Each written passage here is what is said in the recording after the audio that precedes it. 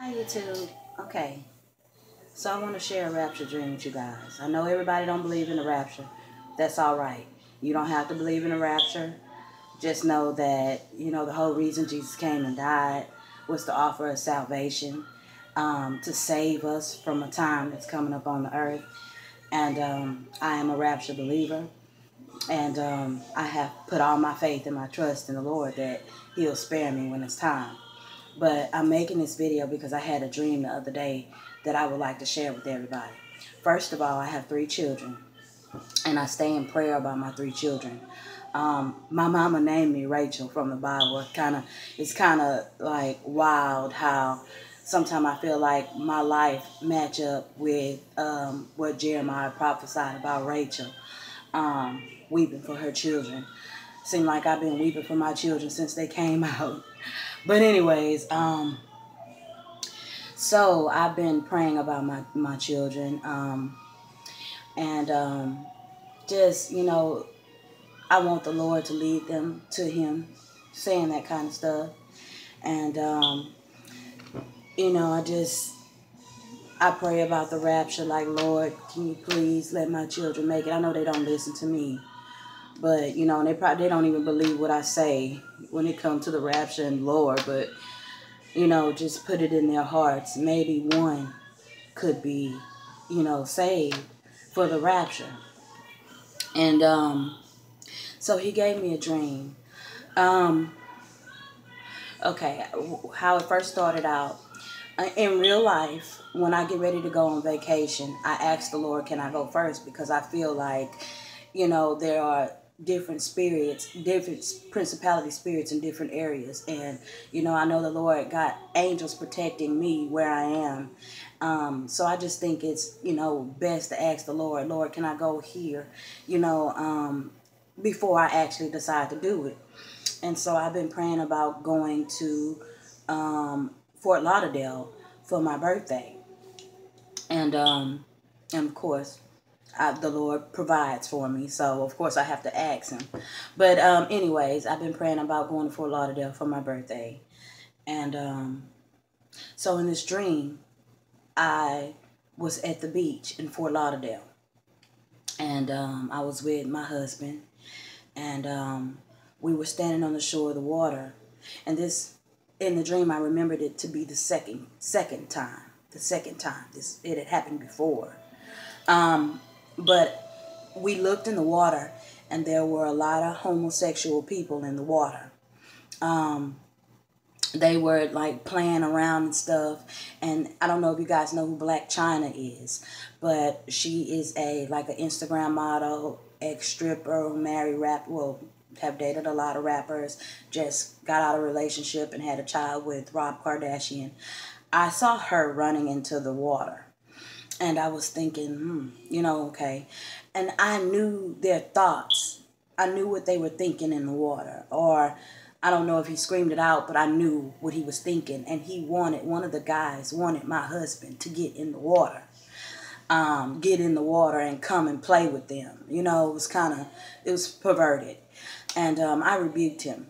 Then out of nowhere, a dust storm came. A dust storm came, and it was like so blinding that we couldn't see anything. I looked up in the sky, and I saw an angel creating the dust storm over the people that were in the water. After that, I ended up going back home in this dream. When I got back home, I saw my 2 daughters. Two of them, they were standing on the patio upstairs. And I couldn't run to them because I was hiding behind a building. There was somebody there looking for me, and he had a gun in his hand. He was like, "Where is she? Where is she?" And so I was hiding behind the building, and I was yelling to them, "Jump and come on. Come with me. Jump." And the daughter that I would least expect to listen to me jumped off. And when she jumped off the patio, she had kind of like sprained her ankle or something, but she got up and she continued to run. And my younger daughter, I saw her. Um, she was on the patio and she wouldn't listen to me. I would say jump and she would not listen. So she stayed there. And I knew it was time to leave. There, I was standing by a railroad track. My older daughter ran to the railroad track and sat down on the railroad track. There were people coming from everywhere, sitting on the railroad tracks. Um, and I myself, I was hoping she would jump, but she didn't jump, so I had to leave her. Um, and I went and sat on the railroad track as well. Next thing I know, the railroad track started to move. The tracks started to move as if it was a form of transportation. And they were moving and we were leaving. It was like a miracle, because how is the rail going to move, and travel anywhere?